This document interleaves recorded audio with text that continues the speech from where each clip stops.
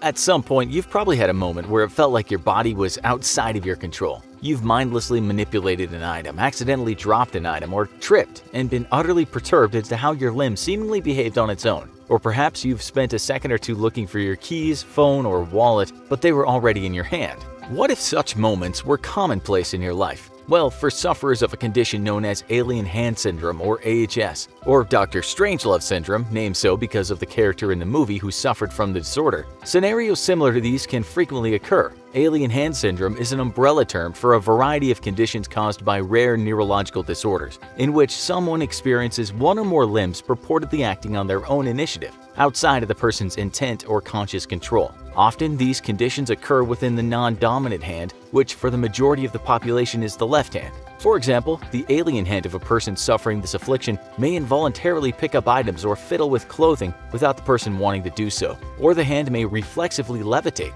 Sometimes the alien hand engages in intermanual conflict or behavior that's directly oppositional to the other good hand, such as closing a drawer that the other hand had just opened, or unzipping a jacket that the other hand had just zipped. The actions of the alien syndrome affected hand can be so distracting or unruly, the afflicted person will attempt to use their own controllable hand to subdue the other hand. In extreme cases, the alien hand may abuse the sufferer, slapping, punching, or even attempting to wrap the fingers around the owner's throat and choke themselves to death. Those afflicted retain feeling in the alien hand but may also disassociate from it. Patients may not recognize the hand as their own. Also, they may personify and treat the alien hand as an entity separate from themselves, perhaps referring to the hand in the third person, scolding it, or considering it evil or possessed. The main impetus for this condition is an alteration to the brain either via traumatic damage such as a stroke, infection, tumor, or aneurysm, or degenerative brain conditions such as Alzheimer's disease and Creutzfeldt-Jakob disease. Also, a radical brain surgery treatment for sufferers of epilepsy called corpus callosomy, where the hemispheres of the brain are surgically separated by cuts made to the corpus callosum, or central nerve tract, has also caused this condition.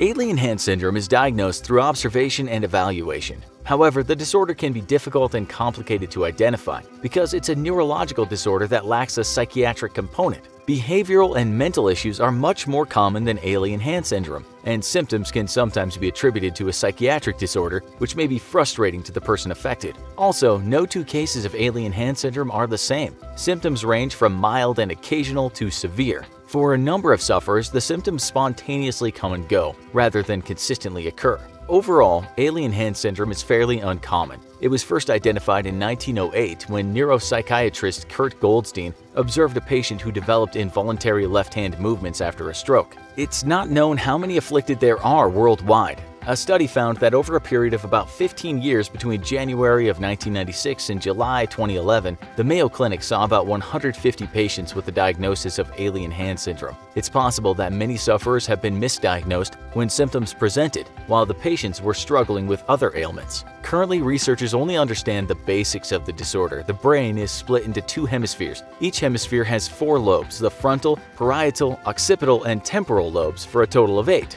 Each lobe oversees various brain functions and all work together to cohesively form your consciousness. The lobes learn, imagine, control, and regulate speech, form memories, and perform millions of other actions. The corpus callosum, or the bundle of nerve fibers that run up the center of your brain, connects the left and right hemispheres and allows for communication passing motor, sensory, and cognitive information between the two sides of your brain. There are 3 major forms of alien hand syndrome based on the location of the underlying causation lesion: frontal or anterior, callosal, and posterior. Patients with the frontal variant exhibit groping, clutching, or compulsive manipulation of objects. Frontal is more commonly associated with left brain dysfunction and therefore affects the right hand. The callosal form is a result of lesions in the corpus callosum and often features the alien hand counteracting voluntary actions performed by the other hand. Another phenomenon found in sufferers of callosal alien hand syndrome is compulsive automatic execution of motor commands by one hand when the patient is asked to perform actions with the other hand. The posterior variant is less common than the other two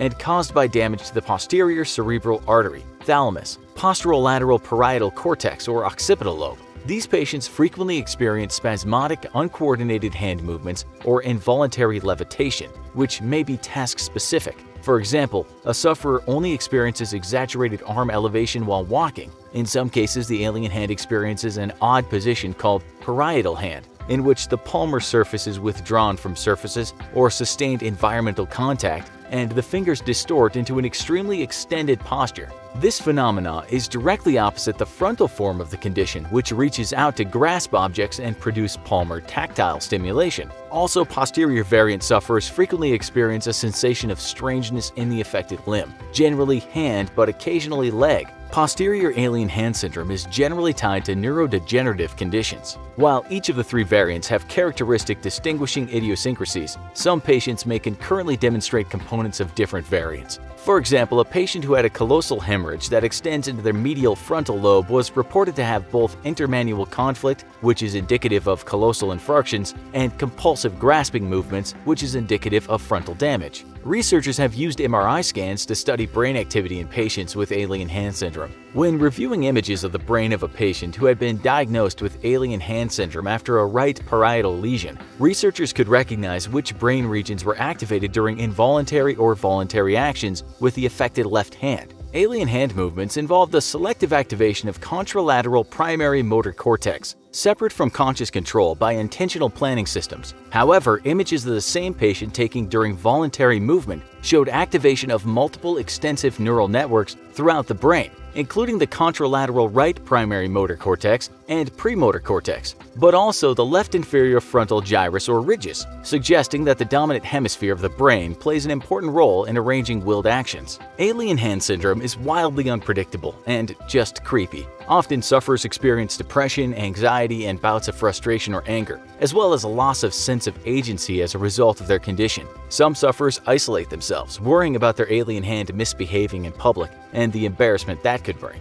Unfortunately, no cure exists. Sufferers have been treated with therapies directed at muscle control, such as taking clonazepam to reduce internal and external stimuli. Also, some patients have received injections of botulinum toxin and neuromuscular blocking agents to alter sensory feedback. Some doctors have had moderate success treating patients with non-invasive methods, such as cognitive therapy techniques. One therapy focuses on retraining the dysfunctional hand to relearn specific learned tasks, which some cases allow the patient to regain voluntary control. With repeated practice, this therapy is fairly effective and makes it possible for affected individuals to partake in normal daily activities. Another therapy involves focusing on helping the afflicted to manage their alien hand through coping mechanisms such as satisfying the alien hand's primitive tactile urges by keeping it occupied with a small item, such as a fidget spinner. Another method involves using an orthotic device to simultaneously muzzle the alien hand and also limit the sensory feedback coming back to the hand from environmental contact. In some cases, alien hand syndrome symptoms have decreased or faded away as patients' brains recovered from trauma and neurogenesis created new neural pathways. Often, when alien hand syndrome emerges from a specific injury of acute onset, recovery occurs within a year. Sadly, for others with the condition, it persists until the patient passes away. Despite advances in modern medicine, the human brain is a vast, complex organ that we're just beginning to scratch the surface of. There are several ongoing large-scale scientific research projects, such as the EU's Human Brain Project, working to unlock the secrets of how the brain works, including theories of learning, memory, and complex cognitive functions, such as spatial navigation, recursion, and imaging.